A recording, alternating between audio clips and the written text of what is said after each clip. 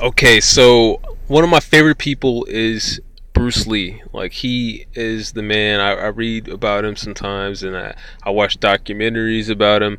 And one of his concepts that he held dear was like the yin and yang and things like that. But he also said something about emotional content.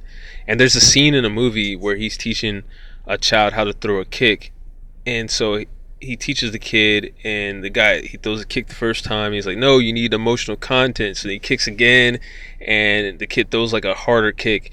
And when I first seen that, I'm like, I mean, obviously the kid threw a harder kick, I get it, but I didn't really think too deeply into it, so watched it as a kid. But now, like that was profound, you know what I'm saying? Like, um you need emotional content in your life.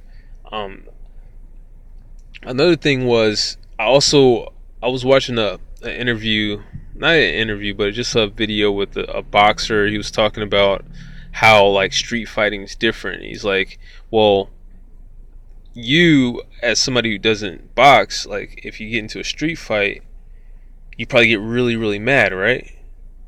See, if I was to get into a street fight, I don't get mad. Like I can't get mad, and it's just like I fight so much that I can't get mad. And that like put everything into perspective for me. I'm like, okay, so he's spending himself emotionally in the ring, like with these regular, he's practicing, he's sparring. And so when he's outside the ring, it's harder for him to get mad. And he was saying that's how he learned how to control his anger, and that was counterintuitive, but I've heard that from a lot of people who box. Like they're less angry now. Like they control themselves a lot better. So that's what it is, and that's what people do when they are arguing with narcissists. It's like being in a boxing ring because they try to argue and fight you on every little thing. Um, See, but the only thing is that we call them energy vampires, but there's distinctions between like the energy that you get from emotions or just your regular life force. And people call that energy, and then you have willpower, which isn't necessarily energy, but it kind of controls how you can use your energy. So all of that's related, but you need to understand the difference between your emotions, like feeling emotionally drained and just feeling like your energy has been drained.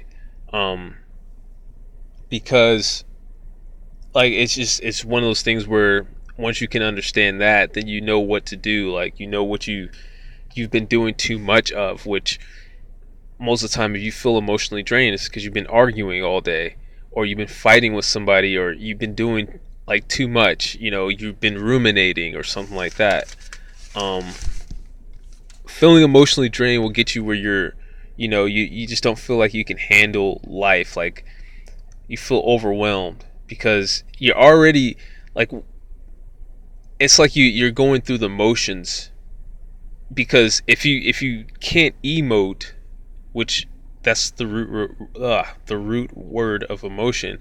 If you can't emote anymore because you've been fighting so much with your narcissist, then you feel like you're just going through the motions, like you're just watching yourself live life. And that's closely related to like depression and things like that. Because what do people say most of the time when you interview or you talk to somebody about depression? They always say, or at least that's the cliche, is that they felt like they were going just through the motions of life, and obviously they're sad and things like that. So that's where the root cause of it all is. It's you being emotionally spent all the time. And so you got to save that. You got to save that just in general. If you're talking to a narcissist, like, don't yell at them even if you're angry. Like it's like one of those things where you can feel mad.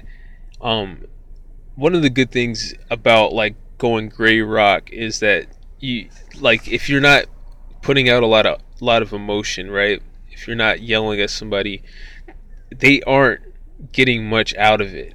That's what they're getting out of it. The charge that they feel when you're yelling at them and they know that they're bothering you, whatever. The more emotion that you put into it. And it's basically like it's just about being boring, right? But the flip side of that is that you're saving your emotions. You're not wearing yourself out. Um so again, all right, so you got willpower, you got your emotions